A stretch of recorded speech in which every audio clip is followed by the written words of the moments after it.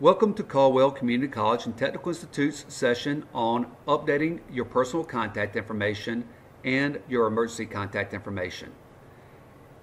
Once in self-service, on the upper right-hand part of your screen, you will see your notifications.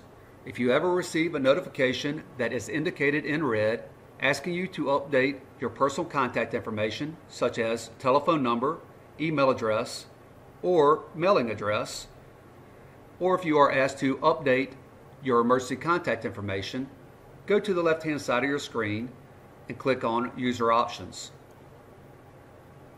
Once in User Options, you will see User Profile, which is your personal information, and also Emergency Information, which is your emergency contact information. I am clicking on User Profile. Once in the User Profile, you can confirm the information is correct or add a new address. To confirm the information is correct, click on each button on the right-hand side for Confirm. To add new information, click on either Add New Address, Add New Email, or Add New Telephone Number. If you need to update information, simply click on the pencil icon, or to delete it, click on the X. To update your emergency contact information, again click on User Options, then Emergency Information. Once more, you can either confirm the information is correct or you can add a new contact.